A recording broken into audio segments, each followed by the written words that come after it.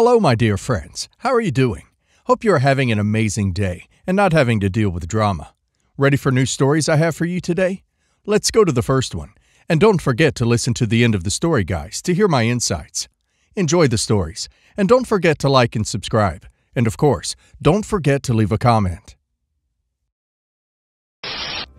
My ex-husband, Evan, 28 male, and I, 28 female, married back in 2018 after 6 years of being together. During that time, I obviously met his whole family, and his grandma Erica and I became pretty good friends. Erica is a lot like my late grandma, and it was easy for me to connect with her because we're both into embroidery, cooking, and taking care of plants. Evan comes from an only boys family. He has 4 brothers, and his father is Erica's only child. When we got married, she was so happy because they finally had another girl in the family. The first one being Evan's mother, who sadly passed in 2017. Evan proposed to me with Erica's engagement ring, the one Evan's grandfather proposed to Erica and Evan's father proposed to his mother with. The ring is beautiful and has Erica's birthstone, a sapphire, and isn't big at all. When his mother passed, Erica got the ring back and told Evan to give it to me when we were ready. He did in 2018, but we divorced in 2020 because Evan serial cheated on me for the past 3 years. The divorce broke Erica's heart because we used to live with her, and while I was packing my things, she approached me and told me that she wanted me to keep the ring because it was meant for a daughter, not for the spouse of her grandchild. She said that if Evan's mother were alive, I wouldn't have it because she loved her as much as she loves me. But things happened this way, and the ring was mine. No Evan attached. I tried to decline at first because it seemed like a family heirloom that I didn't have any right to keep. But Erica insisted, and I thanked her. Even after I divorced Evan, I still have contact with her, and I usually visit her pretty often. Problem is that about 2 months ago, Evan sent me a message asking for the ring because he wanted to propose to his girlfriend, the one he cheated on me with. And I said that Erica gave it to me as a gift, and I wouldn't do it. He got furious and started to call me names for stealing his grandmother's ring and threatened me to steal it. I said that she gave it to me, but he didn't care. He wanted it back, and after a few weeks, he got into my house because I never changed the locks. Yeah, stupid of me, I know, but I thought he wasn't capable of it. And took the ring while I was at the gym because he knows I don't wear it there, as I'm afraid to lose it. I called the police on him, and they found the ring on his fiance's finger. And I didn't press charges because I only wanted the ring back. He's been messaging me non-stop because his fiancée is threatening to leave him if she doesn't get the ring back because I humiliated her after the cops had to take it from her finger and that I'm his ex, I shouldn't have it. So I told him that I hoped he enjoyed being single because he's not getting my ring back. Erica is not aware of any of this because I don't want her to be in the middle of a conflict. But Evan insists that if I just give him the ring back, there wouldn't be a conflict at all. OP is definitely not an a-hole, but I would suggest OP gets something in writing from Erica stating that she freely gave OP the ring. If OP doesn't want to tell her about her grandson's poor behavior, OP could maybe do something like send her an email thanking her for the gift. With any luck, she might write back saying how much she wants her to enjoy it, thereby confirming that it was hers and is now OP's. My uncle is a selfish, self-absorbed man who thinks the sun shines out of his and his family's behinds.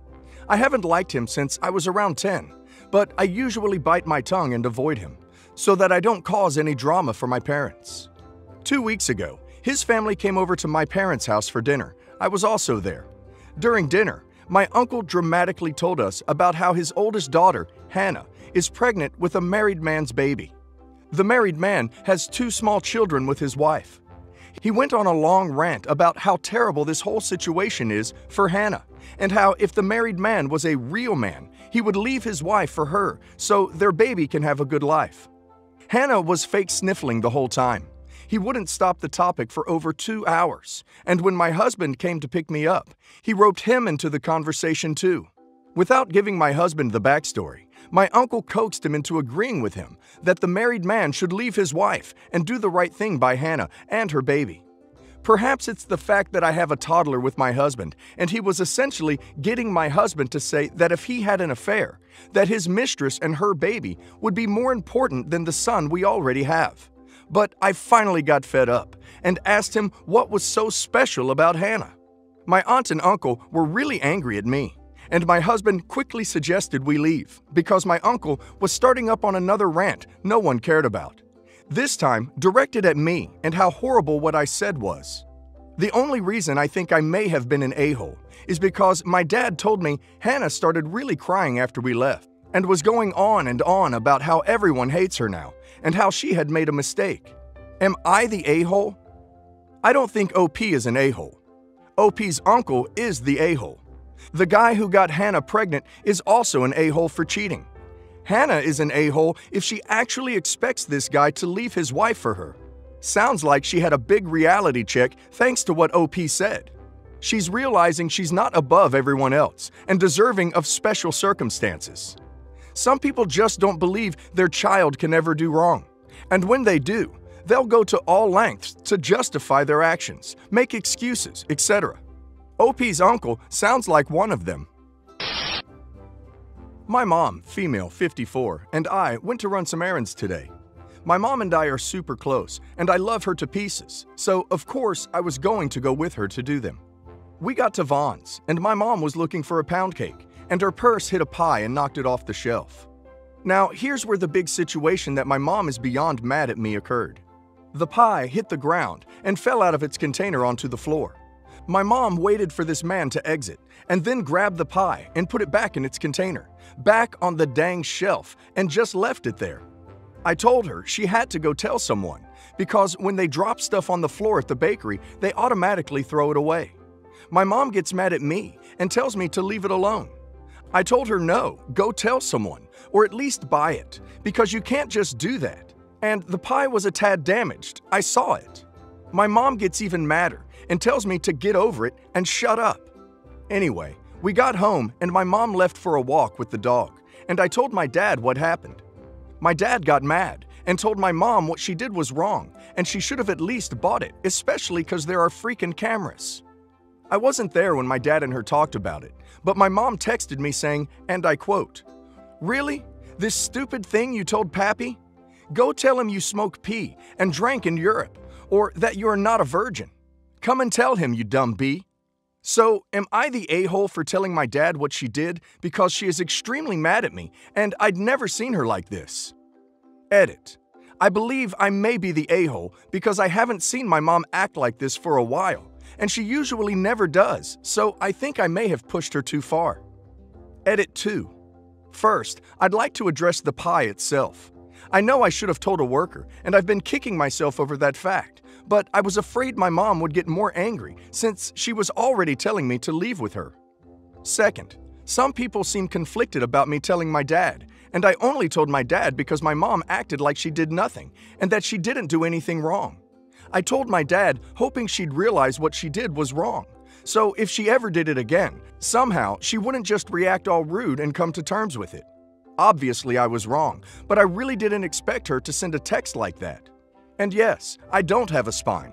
I am a very quiet, barely saying no type of person, so unfortunately, I did just easily cave in to my mom. And on the other conflicting side, where people are saying I shouldn't be surprised since I'm hiding that from my dad. I was hiding it from my mom too, until a few months ago. My mom only knows that information because I told her, thinking we were getting a closer relationship, since that's what she seemed to want to build as well. I didn't tell my dad any of that, because the only personal things my dad and I talk about are school or his work, and that's it. We talk about basic things, but never personal things. My mom is usually chill, like we watch Christmas movies and all, but I guess it did make me realize I was getting too comfortable telling her stuff, thinking she wouldn't use it against me. I of course will be limiting what I tell her going on, and I thank all of you for your responses. It means a bunch. Update. It's been 2 days since I posted, and in those 2 days, my mom and I barely talked. We said a few sentences to each other and didn't stay in a room together for longer than 8 minutes. Today, I finally decided to have a conversation with her. I told her that telling Dad what she did, I admit I was in the wrong for, and apologized for doing it, but her text hurt.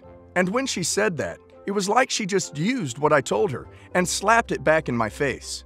Of course, she said, "You told Dad, and that was a betrayal to me." I told her I know it was, but you leveraged my personal life and my personal affairs over my head for Dad.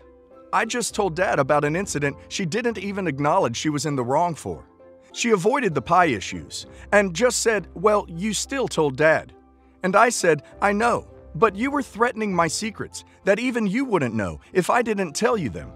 Basically, she didn't see any issues with the message she sent me, and I broke down crying in front of her because I accepted the wrongdoings I did in that situation, and she just evaded all blame.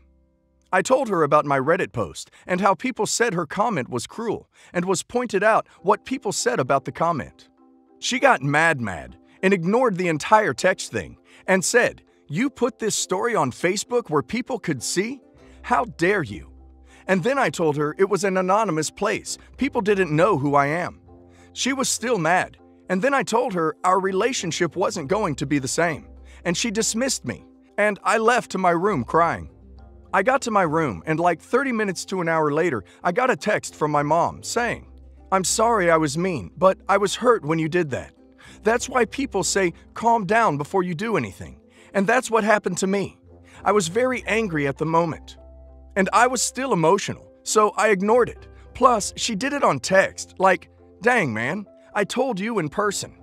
She then texted again 20 to 30 minutes later asking if I forgive her, and I put my phone on Do Not Disturb and went to bed. I woke up and my mom was coming into my room. She apologized, and I apologized again, and then we hugged, and I cried. She told me she didn't mean to hurt me, and she was very sorry she did. And she said I'm just like her, a B. It's an inside joke we have, but poor choice of words to have an inside joke with. And sometimes she gets too mad and says things without thinking. We then hugged again, and then she said that "you know I love you," and something else, but I went in for another hug because I was emotional. We're going to get lunch tomorrow, fast food, and then watch a Hallmark Christmas movie as our Christmas tradition goes. I still will be a bit weary of her for a long while though, because to me, what she said did really hurt, and I have to work a bit harder to get past it. I think OP's mom needs help. No normal mother would call her daughter like that. Also, what she did with the pie situation is bad. I have a 2-year-old baby girl who is my life right now. She was conceived out of wedlock, and after, I had an affair while with my then fiancé. I got the girl pregnant and kept this secret until a few weeks before my daughter was born. Once she found out, my fiancé dumped me, of course. I was going through some things at the time, so the girl I cheated with wasn't much of a class act. She ended up in jail about 7 months later and will be there for a long time for child endangerment and depossession. Luckily, my daughter is only in my hands now. My daughter being a result of my sleeping around is kind of like the elephant in the room.